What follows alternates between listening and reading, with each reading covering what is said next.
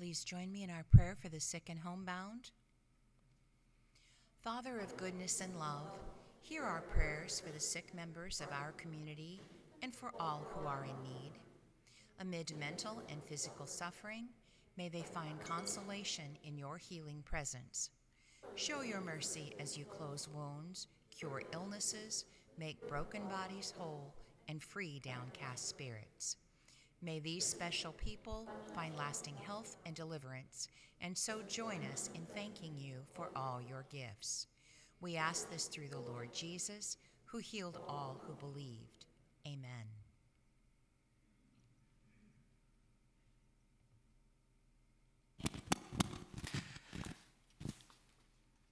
Let's sing at the beginning one of the carols. We do not sing them so often now. Joy to the World. I think that everyone have that memorized, right? So at least one, the first part. Joy to the world, the Lord is come. Let earth receive her King. Let every heart prepare him room. Nature sing, and heaven and nature sing, and heaven and nature sing.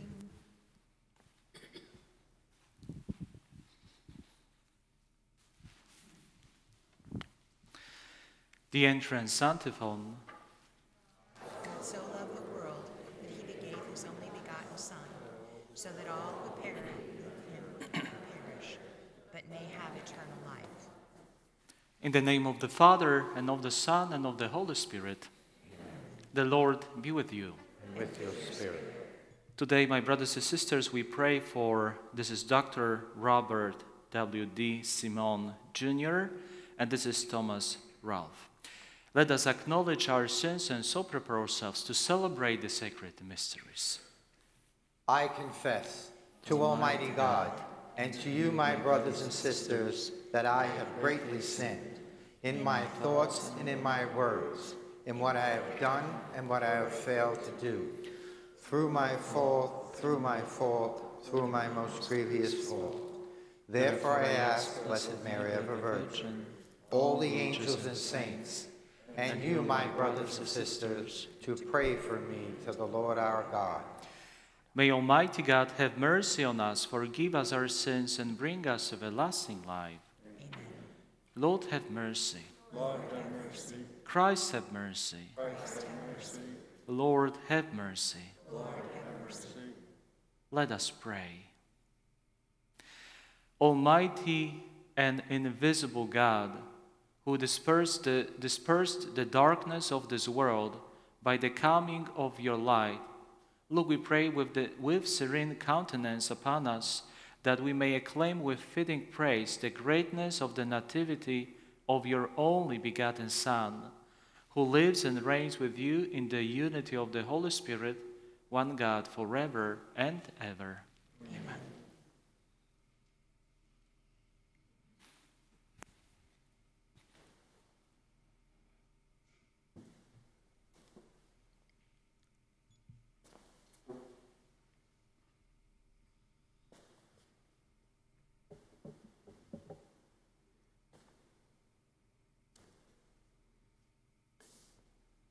A reading from the first letter of St. John.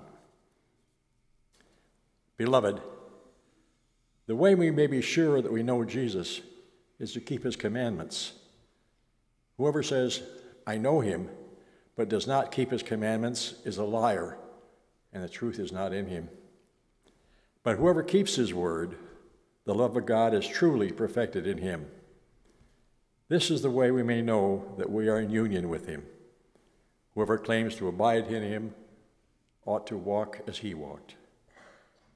Beloved, I am writing no new commandments to you, but an old commandment that you have had from the beginning. The old commandment is the word that you have heard. And yet I do write a new commandment to you, which holds true in him and among you. For the darkness is passing away, and the true light is already shining. Whoever says he is in the light, yet hates his brother, is still in the darkness. Whoever loves his brother remains in the light, and there is nothing in him to cause a fall. Whoever hates his brother is in darkness. He walks in darkness and does not know where he is going, because the darkness has blinded his eyes. The word of the Lord. Thanks be to God. It's a responsive psalm. Let the heavens be glad and the earth rejoice. Let the heavens be glad and the earth rejoice. Sing to the Lord a new song. Sing to the Lord, all you lands. Sing to the Lord, bless his name. Let the heavens be glad and the earth rejoice. Announce his salvation day after day. Tell his glory among the nations, among all peoples his wondrous deeds. Let the heavens be glad and the earth rejoice. The Lord made the heavens. Splendor and majesty go before him. Praise and grandeur are in his sanctuary. Let the heavens be glad and the earth rejoice.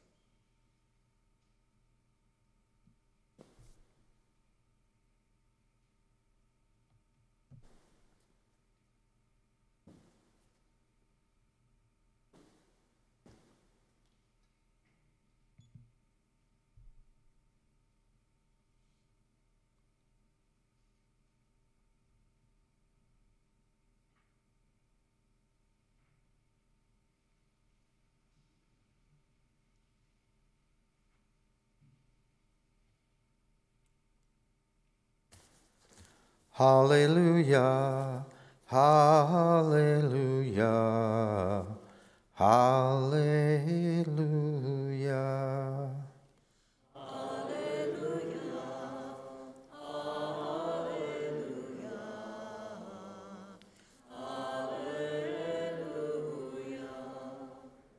A light of revelation to the Gentiles and glory for your people, Israel. Hallelujah, hallelujah, hallelujah. The Lord be with you. And with your spirit. A reading from the Holy Gospel according to Luke. Glory to you, O Lord. When the days were completed for their purification, according to the law of Moses, the parents of Jesus took him up to Jerusalem to present him to the Lord, just as it is written in the law of the Lord. Every man that opens the womb shall be consecrated to the Lord, and to offer the sacrifice of a pair of turtle doves or 2 young pigeons, in accordance with the dictate in the law of the Lord. Now there was a man in Jerusalem whose name was Simeon. This man was righteous and devout, awaiting the consolation of Israel, and the Holy Spirit was upon him. It had been revealed to him by the Holy Spirit that he should not see death before he had seen Christ the Lord. He came in the Spirit into the temple, and when the parents brought in the child Jesus to perform the custom of the law in regard to him, he took him into his arms and blessed God, saying, Lord, now let your servant go in peace. Your word has been fulfilled. My own eyes have seen the salvation which you prepared in the sight of every people, a light to reveal you to the nations, and the glory of your people Israel. The child's father and mother were amazed at what was said about him, and Simeon blessed them and said to Mary his mother, Behold, this child is destined for the fall and rise of many in Israel, and to be a sign that will be contradicted. And you yourself a sword will pierce, so that the thoughts of many hearts may be revealed. The Gospel of the Lord. Praise to you, Lord Jesus Christ.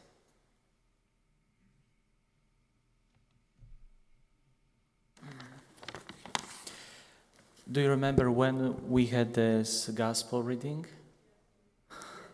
Yes, so it is interesting that we are repeating those same readings. And we might think we know already everything about presentation of Jesus in the temple, so we should get something new, to feed our brains, our minds. But the liturgy, it is how the Lord is helping us to grow spiritually, sometimes giving us back again and again, like an account from the gospel, to contemplate even more, because there is always something new what can touch our hearts, because it's not only about intellectual, that I will be happy knowing something more. Yeah, we are so excited that, I didn't know about this, about that. It is not only actually about feeding our minds, it is touching our hearts to choose the Lord one more time. So today we have this presentation of the Lord, and we read that Joseph and Mary, they had to offer a pair of turtle doves. It is interesting. First time when I saw that word, I said, turtle and doves? It doesn't make sense. Or 2 young pigeons. And that was the part, it was the law of Moses that was saying that there was the burnt offering and also sin offering, and those who are rich, they were required to give a lamb. Those who were poor or middle class, they could give these 2 turtle doves or 2 young pigeons. So it is one thing that we know from this gospel, that Mary and Joseph, they didn't have too much, and it's really possible that this presentation of Jesus had happened before the Magi would come. They came. Because if they will have the visitation of Magi, they'll have a lot of money, gold, for example. So we know, actually we can say that it was happening that time. But what is the most incredible thing in this gospel is that Jesus was presented in the temple to be redeemed. But how God, who is a redeemer, has to be redeemed. Or Mary, that she's totally pure, she's immaculate from her conception, she had to offer also for her purification the gift. And it doesn't make sense at all, right? Jesus, who is a redeemer, had to be redeemed. Mary, who is holy and pure, had to be cleansed.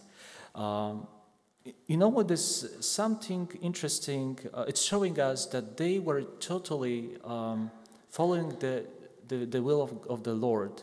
They fulfilled the whole law. And even that is not about religious law, because when the time came for Jesus to be born, Joseph and Mary, they went to where? Bethlehem. Why? Because that was this writing that they had to put themselves on the list, and it was following the civil law. So it is something what can help us to understand what the humility means, not sometimes what we think, but what the Lord wants for us. And another thing that this gospel can really give us the courage with is that God is really connecting the small dots, that He can touch the many lives through our actions. Because if, let's say, Mary and Joseph would say, we are a perfect family, we have been chosen by God, so we don't need to go to Jerusalem, right? So then they will not meet Simeon, who will receive the promise of the Holy Spirit that he will see the Messiah. So through the humility of the Holy Family, the promise for the Simeon could be fulfilled. That makes sense what I'm saying? Okay. For me, it's very excited, because sometimes we think how the Lord can touch us, but He has His own ways, His own paths, and from the corner or from the path that we do not expect at all, we can really see the fulfillment of the Lord. So my brothers and sisters, let this gospel reading today really help us to understand that our love first is revealed through the commandments, as the first reading is saying today, that if we love the Lord, we are following the commandments. It is not the burden, it is act of love. If I love, I will be not cheating, I will be not stealing, I will be not gossiping. It is not because of the law, but it is what the Holy Spirit gives. So let us see the commandments also as the occasion really to become humble like the Holy Family. Amen. Amen. Trusting in the Lord's goodness, let us turn to Him with our prayers and petitions.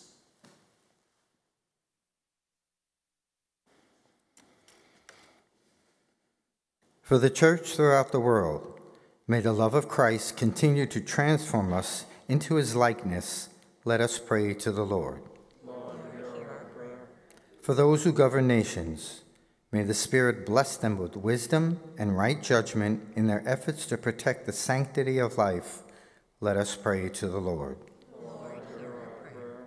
For all who are lonely, may the Lord console and lift their spirits. Let us pray to the Lord. Lord, hear our prayer. For our faith community, may the grace of the sacraments transform us and deepen our commitment to the Lord. Let us pray to the Lord. Lord, hear our prayer. For all who have died, may they soon be welcomed into the eternal banquet by our Lord and all the angels and saints. Let us pray to the Lord. Lord, hear our prayer. Let's pray for an end to this pandemic and for all infected by COVID-19, that God will ease their suffering and return them to health. Let us pray to the Lord. Lord, hear our prayer. Let us pray for our Christian brothers and sisters who are being persecuted all over the world, and for the suffering souls in purgatory. Let us pray to the Lord. Lord, hear our prayer. And for any special prayers or petitions we have in our prayer book, and any special prayers or petitions we hold in our hearts.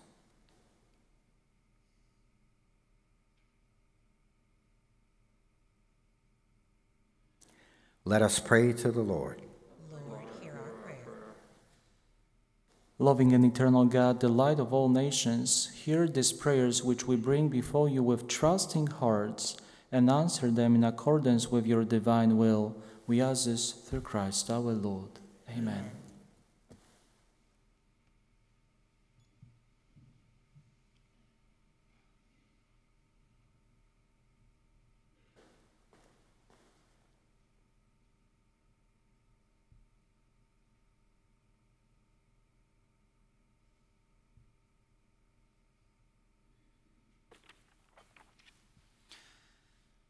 Blessed are you, Lord God of all creation, for through goodness we have received the bread we offer you, fruit of the earth and work of human hands. It will become for us the bread of life. Blessed be God forever.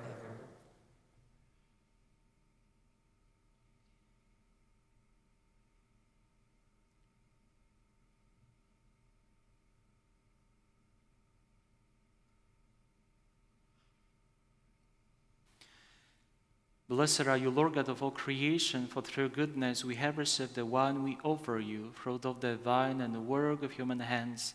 It will become our spiritual drink. Blessed be God forever. With humble spirit and contrite heart may be accepted by you, O Lord. May sacrifice in your sight this day be pleasant to you, Lord God. Oddaj mi, Panie, z mojej winy. Wyczyść mnie z grzechu mojego. Thank you.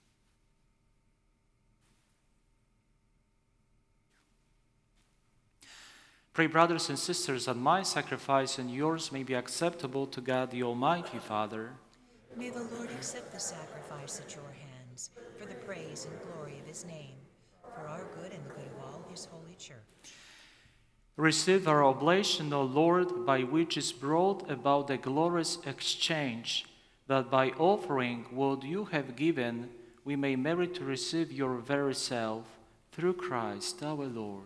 Amen. The Lord be with you. And with your spirit, Lift up your hearts. we lift them up to the Lord. Let us give thanks to the Lord our God. It is right and just. It is truly right and just, our duty and our salvation, always and everywhere to give you thanks. Lord, Holy Father, Almighty and eternal God, through Christ our Lord, for through him the holy exchange that restores our life has shone forth today in splendor, when our frailty is assumed by your word. Not only does human mortality receive unending honor, but by this wondrous union we too are made eternal. And so in company with the choirs of angels, we praise you, and with joy we proclaim, Holy, holy, holy Lord, God of hosts, heaven and earth are full of your glory. Hosanna in the highest. Blessed is he who comes in the name of the Lord. Hosanna in the highest. You are indeed holy, O Lord, the fount of all holiness. Make holy therefore these gifts, we pray, by sending down your Spirit upon them like the dewfall, so that they may become for us the body and blood of our Lord Jesus Christ. At the time he was betrayed and entered willingly into his passion, he took bread, and giving thanks broke it, and gave it to his disciples, saying, "Take this, all of you, and eat of it, for this is my body, which will be given up for you."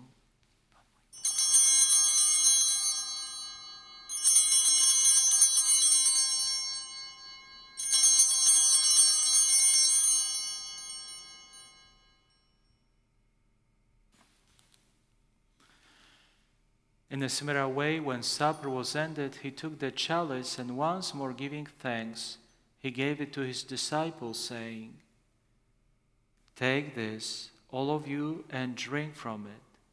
For this is the chalice of my blood, the blood of the new and eternal covenant, which will be poured out for you and for many for the forgiveness of sins. Do this in memory of me."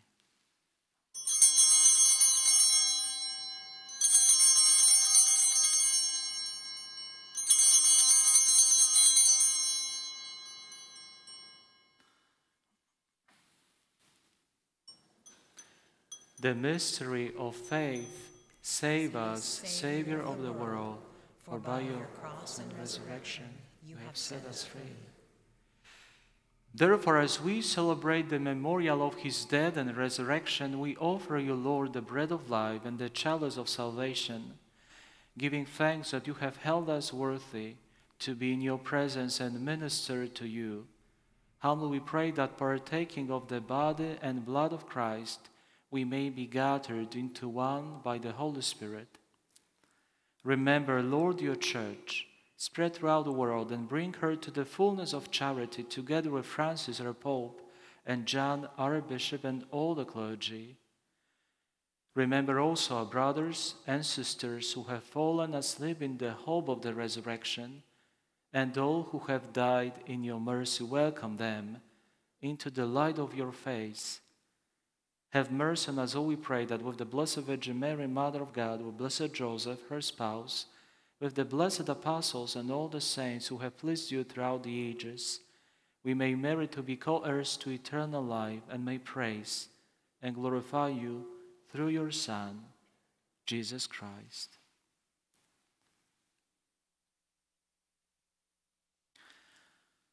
Through him, and with him, and in him, O God, Almighty Father, in the unity of the Holy Spirit, all glory and honor is yours, forever and ever. Amen.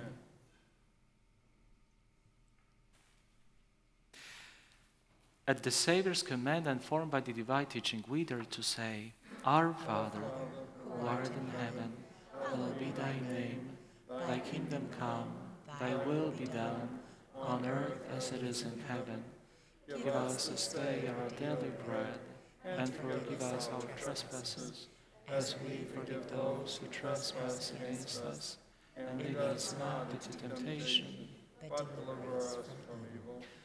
Deliver us, Lord, we pray, from every evil. Graciously grant peace in our days, that by the help of your mercy we may be always free from sin and safe from all distress, as we await the blessed hope and the coming of our Savior, Jesus Christ. For the kingdom, the power, and the glory are yours, now and forever.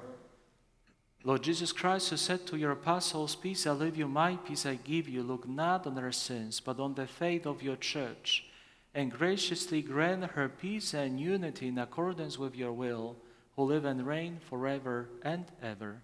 Amen. The peace of the Lord be with you always. And with your spirit. Let us offer each other a sign of peace.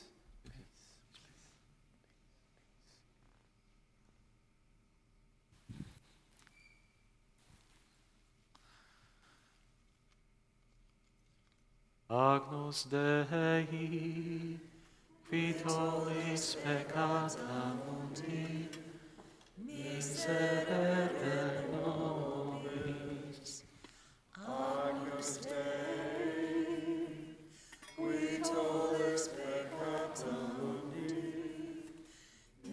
miserere nobis, Agnus Dei, qui tollis peccata mundi, dona nobis pacem.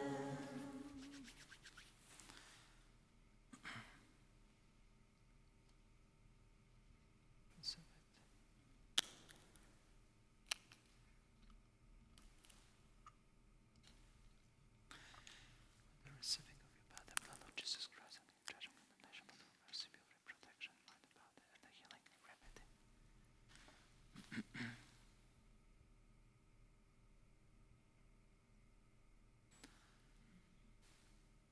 Behold the Lamb of God, behold him who takes away the sins of the world. Blessed are those called to the supper of the Lamb. Lord, I am not worthy that you should enter under my roof, but only say the word, and my soul shall be healed. The body and blood of Christ give me so for eternal life.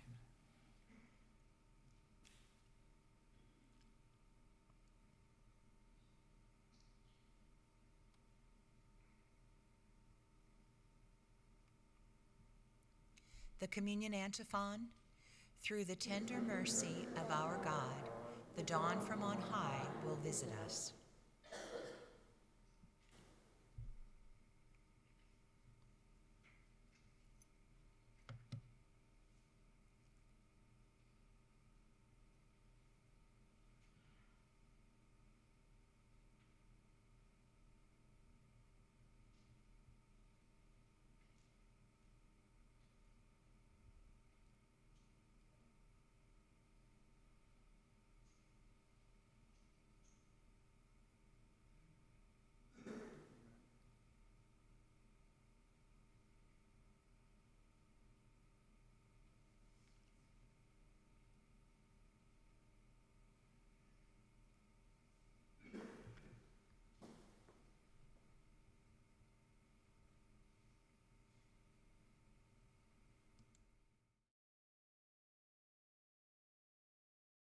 My Jesus, I believe that you are present in the most holy sacrament.